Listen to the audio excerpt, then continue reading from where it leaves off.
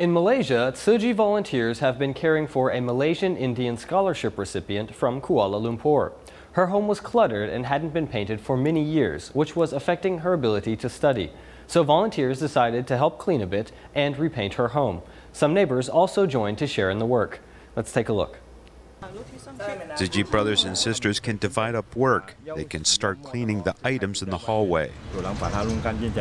Guganesh's house hasn't been painted for years. The mud of walls in the dark room have affected her learning environment. Both the oldest daughter and the youngest son are very filial and they study very hard. They also have excellent academic records. It was because of the Happy Campus program that we met their parents.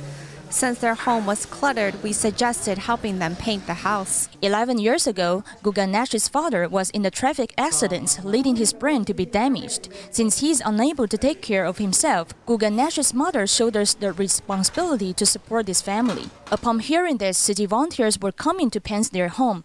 Many neighbors actively joined the effort. Tzu Chi also supports my son to study, so I'll do anything I can to help.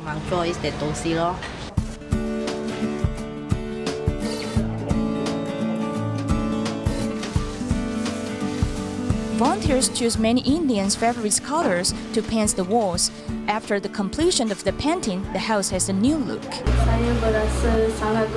I feel very happy. The last time our home was painted was when I was a 5th grader. After so many years, our home has been painted again. Volunteers turn my home into a very beautiful place with a comfortable environment. With everyone's hard work and efforts, the task is finally completed.